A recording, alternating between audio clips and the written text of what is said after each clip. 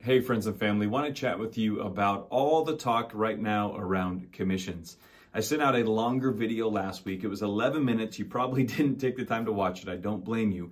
But if you want to go back and check out the email last week, I went into more detail of what this NAR settlement is all about. There's a lot of media out there, a lot of headlines that are very inaccurate of what's going on.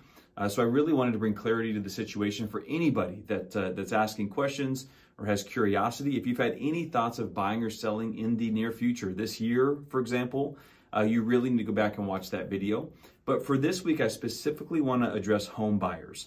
And I am not about fear mongering. I do not want to try and create this FOMO or anything like that. But fact of the matter is here in a few months, there is a better chance if you're a home buyer that you might be coming out of pocket to pay commissions to your buyer representation.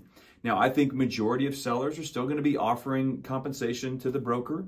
I believe there's a ton of value in that approach, and that's, a loaded conversation. But if you're a home buyer, there's not a guarantee that when you start house shopping later this year, that your representation is going to be compensated and that will then be your responsibility to pay your broker directly. So if cash to close is a concern for you in your buying future, then I would urge you to really reach out soon and let's get a game plan rolling because we have many buyers. If they need concessions for closing cost help, plus the down payment, and they need to come up with some liquid funds to bring additional cash to close to pay for broker representation, that would be challenging for some. Now, there's definitely ways, as I explained last week, a different way to get to the destination for the way we can negotiate these things with sellers and listing brokers and so forth.